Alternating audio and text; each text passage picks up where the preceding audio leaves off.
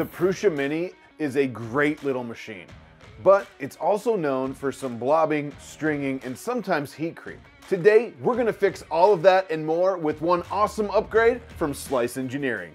This is the Slice Engineering Copperhead upgrade kit made specifically for the Prusa Mini. Today, I'm gonna show you how easy and super fast this is to install, and I'm gonna show you how to finish calibrating the Prusa Mini when you're done installing it.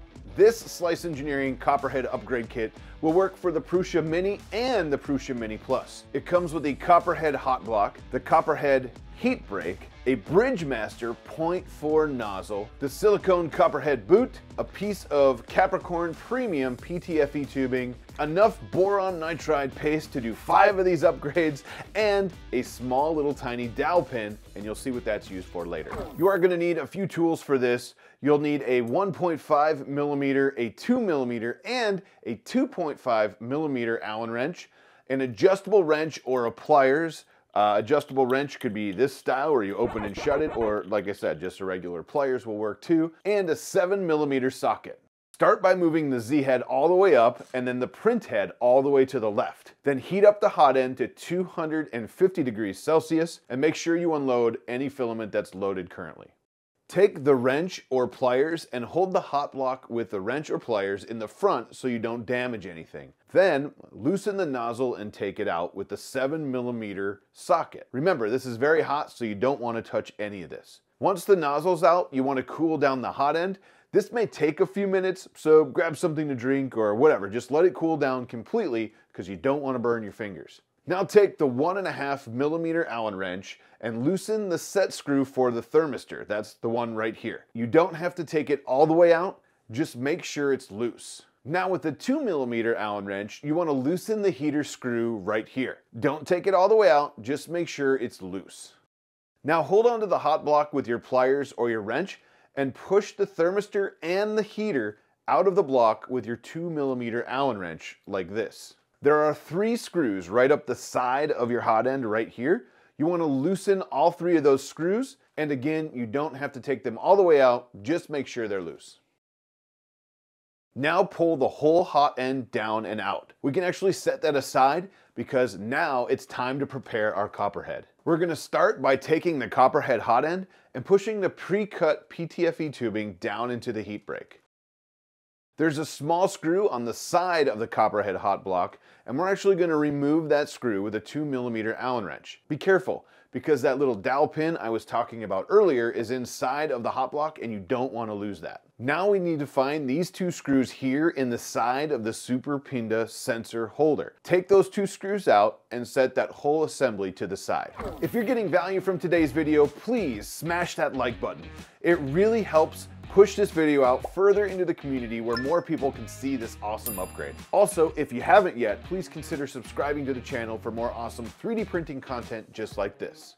Now back to it. Take your new Copperhead hot end and insert it into the heat sink. Make sure it's in this orientation right here, where the flat part of the hot end is in the back and the 2 holes are on your right side if you're looking at the printer. Now while holding your Copperhead straight, use a 1.5 millimeter Allen wrench and tighten those 3 screws that we loosened earlier right here. Using the foam swab that came with the kit, put some boron nitride paste on it and thoroughly coat the heater cartridge and the temperature sensor all the way around. It only needs a thin coat, so be sure not to make it too thick, and clean off any excess paste with a paper towel. Take the temp sensor, which is the smaller of the 2, and put it into the top hole here. Then push the heater cartridge into the bottom hole here. Grab that little retaining screw we took out earlier and put it back in with the 2 millimeter Allen wrench. This will hold the temperature sensor and the heat cartridge in place, but be sure you don't over tighten this because you don't want to damage anything. Just make sure it's tight. Now we can put the Super Pinda mount back in place and screw it back in with the 2.5 millimeter Allen wrench and screws that we took out earlier. Grab the new silicone sock and put it on the Copperhead hot block. Make sure it's all the way on and secured, as you don't want it falling off during a print or dragging and hitting anything while it's printing. That's it. We are officially done installing the Slice Engineering Copperhead upgrade kit on my Prusa Mini. But before we do any prints, we need to do just a couple quick calibrations and make sure this thing's dialed in, and then we'll be ready to lay down that sweet plastic. To calibrate it, what we're gonna do is go into the calibration menu and choose Wizard. Then run your wizard. It will go through and test the heaters, the fans, all the axes, all the good stuff, and then walk you through the bed leveling calibration as well. And then when you're all done with that, everything should be calibrated and leveled. It may be a good idea to run a PID tune or two as well, and I'll link a video in the description below if you want to go through that process. It's a little bit more lengthy than we want to fit in this video, but it always can't hurt to do it. So if you want to, the video's in the description below. So I just want to jump in because when I was doing that calibration, I noticed that I couldn't get low enough for the filament to hit the bed. That's because my new Copperhead was pushed too far up. So I needed to pull it down a little bit and make sure it's lower than that Super Pinda probe right there. And I just wanted to do that carefully by loosening up the 3 screws on the side and then pulling it down a little bit. Make sure it's not hot because you will burn yourself. But I'm going to tighten these back up and try again.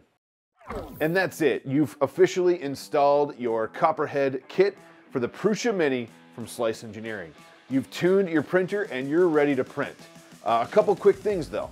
Number 1, when you're pushing the thermistor and the heat block out, be very careful. It took a while to get the back one out, and you just have to be very careful that you don't break any wires, you don't damage anything. It doesn't just push out, and if it does, you're lucky. Number 2, you saw in my little interjection video that I had it pushed too far up. Don't make that mistake. Before you do this, make sure the nozzle looks like it's lower than your Super Pinda, than your auto bed leveling sensor. Because if it's not, you'll never get low enough to get a good layer. All I did to lower it is loosen those 3 screws along the side that we loosened and tightened before, pulled it down just a little bit until it looked like it was lower, tightened them back up, and then ran the calibration again. When I ran the calibration again, I'm getting really nice layers. And also, number 3, if you're looking for one, check out the description below where I'll have a link to Slice Engineering. It is an affiliate link and it helps the channel out. I really appreciate it if you use that. Just a quick note on time. If I was not filming this, I probably would have been done in roughly 20 minutes. It's actually very quick to do. The longest thing that I took to do was trying to push that thermistor and the heat block out because I was trying not to break anything.